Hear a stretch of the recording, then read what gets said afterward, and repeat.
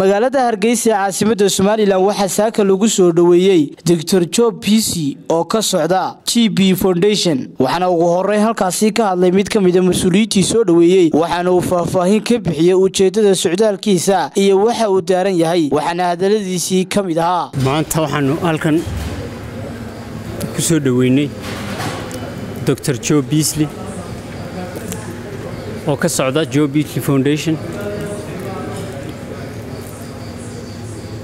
waxa macsuumay oo halkan ku macsuumay East African Humanitarian Welfare Organization ERWA ayaa maanta Hargeysa ku macsuumay hawlaha uu Dr. Joe u yimi waxa kamid ah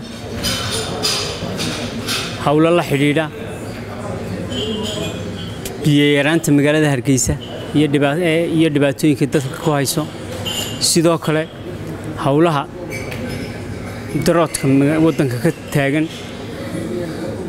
iyo dhibaatooyinka ay keeneen abaarahan iyo sidii arrimaha in wax looga qabto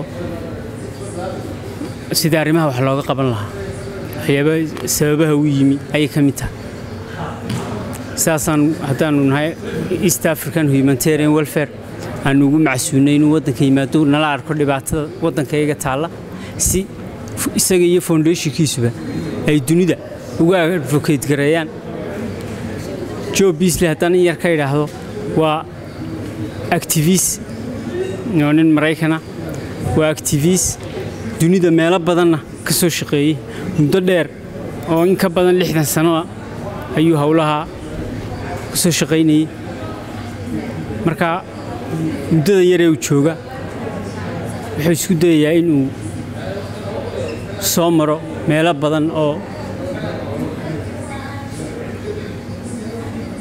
hawlahan abaaraha ka taagan wadanka iyo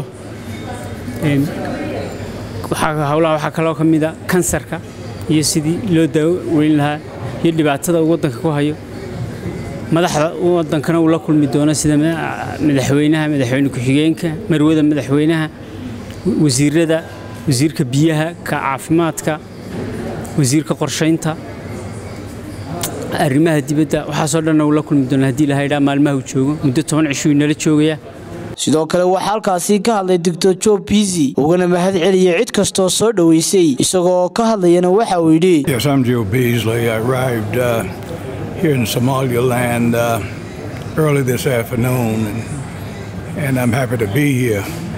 I think hope you have more time than just a sound bite because we didn't get to where we are in sound bites.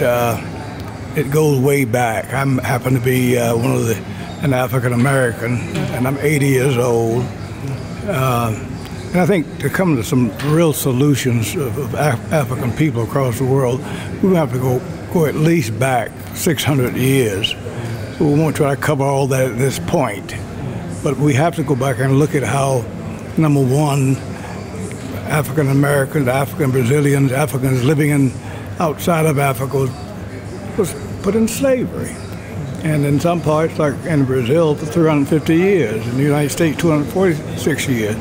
And then, of course, after slavery ended in like 1708, by 1784, the Europeans went to Berlin, Germany. حمزة شامح سنة تلفزيون كعالمي Star HARGEISA